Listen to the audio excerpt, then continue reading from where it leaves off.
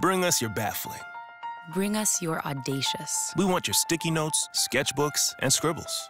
Let's pin them to the wall, kick them around. Kick them around, see what happens. Because we're in the how do I get this startup off the ground business. The taking your business, global business. We're in the problem-solving business. 400,000 people. Ready to help you solve problems while they're still called opportunities. From figuring it out to getting it done. We're here to help.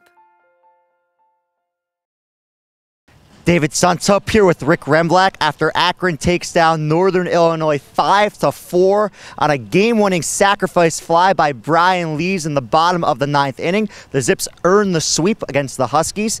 We'll start off with this. Brian Lees up, bases loaded, 1 out in the 9th. What did you like about his approach in that situation? Well, he knew what he needed to do in a situation like that. We needed a sacrifice fly. You got to get something out of the infield. And we had the right guy at the right spot at that time because Brian, I mean, it looked, I think just about every ball that he ended up swinging at, he ended up squaring it up. And he had a great weekend. I mean, he had hard outs and he swung very, very well. He had a very good weekend. So we had the right guy. It was a good situation, and obviously he took advantage of it. And all he had to do was just get the ball deep enough in the outfield, and he did. You guys were down by 2 runs on 2 different occasions in this game, including late in the ball game.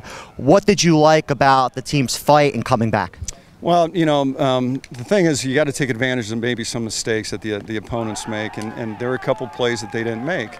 You got to hit batter, then we have a double play attempt at second base, you know, and they don't stay on the bag. It gives us life, and you know, we took advantage of it, and we talk about on our side not doing that for the opponent.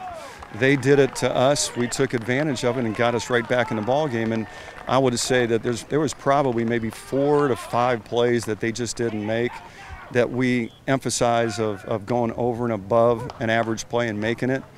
And to our guys' credit, you know, they did a good job and hung in there, and they created the mistakes and took advantage of them.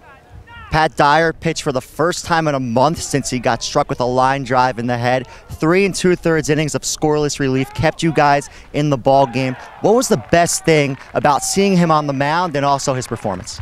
I think it picked everybody up. You know, it was good to see him out there. This was the first game action. We threw him in the inner squad a little bit just to get his feet wet. But I think it was a morale booster for not only him but for everybody else to get him back on the mound. And we need him. You know, he's done a great job for us. We knew that there weren't going to be any side effects, lingering effects, you know, of getting hit in the head because we saw it in an inner squad. And I want to say it may have been the first batter that he faced inside when we were practicing, a comebacker. He didn't flinch. He made the play, and he had one hit right at him again. He just fielded it like it was a routine play and finished it. But it was really good to see him back in action because we need him. Great to see Pat back out there after suffering that injury a month ago, and awesome to see him earn the win for you guys, a walk-off win. First MAC Series sweep of the season. Congrats on the win, Coach, and thanks for the time. Appreciate it, David. We need it, and it was a good weekend for us. Go Zips.